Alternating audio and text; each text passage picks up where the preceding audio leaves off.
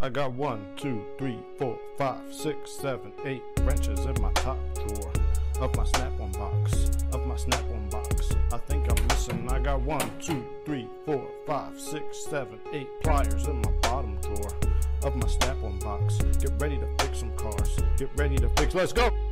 Hey, what's up, guys? It's MJ. All right, this video is going out to all my do-it-yourselfer, aspiring mechanics, and aspiring mobile mechanics. This is just a set of things that you're going to need to do oil changes. And here we go. So obviously you're going to need your ratchet, maybe extension. This is your typical oil filter wrench. You use that for that. But sometimes you just can't quite get it. And here we got a universal, another universal. Then we got your cap wrenches. There are lots of different sizes for these, but they go on here, and you just put your ratchet in there. Now this one I just got from I just got a new car, 2017 Camry, and it's got a special oil filter wrench just for that engine or for that car or whatever. But but yeah, if you see some weird kind of paper filter, you want to get the proper oil filter tool, or you might end up stripping it because they're usually made out of plastic. And then I just got this one, I think it was about 30 or 40 bucks from Gear Wrench.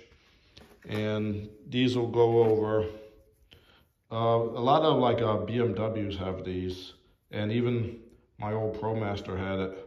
There'll be an oil filter like right near the engine, and there's a plastic cap. And you got to put this on there and get the cap off, and then you take the filter out. So, and these are just doubles. Like I had bought this one, this is a 24, but the set came with 24.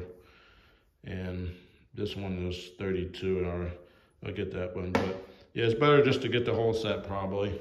And then you'll be all ready to go make some money. Let's see, for mobile mechanics, actually, what I was saying before is you want to focus on the higher end customers, and a lot of those BMWs and Mercedes, they are hard to work on. But one thing I found, a lot of them, the oil changes are actually easy because they have the filter and it's like right next to the engine.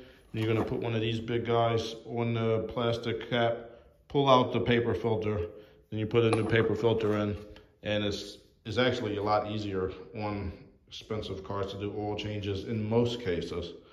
But anyway, oh, and yeah, if you can, there's a book that they sell on matcotools.com.